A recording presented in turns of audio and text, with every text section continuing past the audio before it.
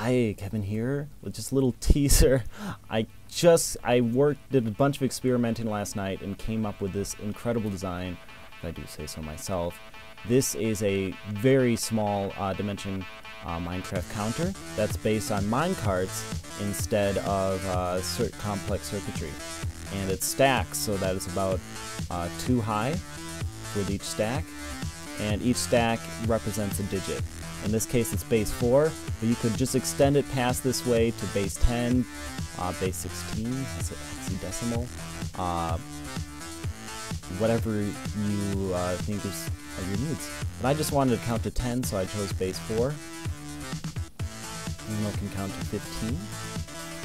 And right now we have it at 0, 0. Hit the button, and it'll go to 1. Hit the button. It'll go to 2, hit the button, it'll go to 3, hit the button, and this digit goes all the way back to 0, and this digit is moved over 1. So now it's 1, 0. And so, I mean, it just works like typical counting. Once it gets up enough, it resets. And is it as reliable as the complex circuitry? No. No, I wouldn't say so.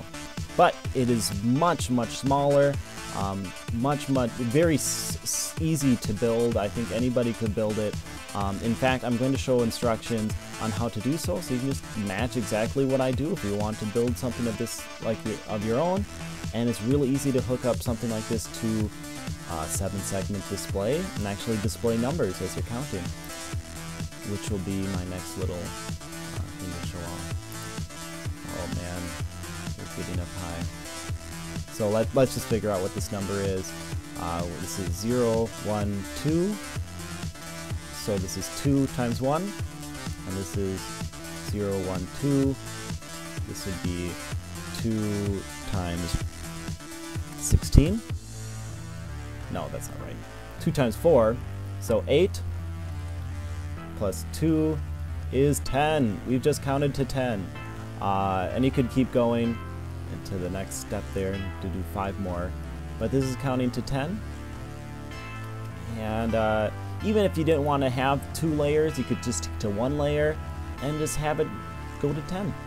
That way. That might be simpler. Whatever your needs. But I think this is really cool. I'll show you how everything works. Everything works. Every little minute detail in a longer video. But until then, I'll see you later.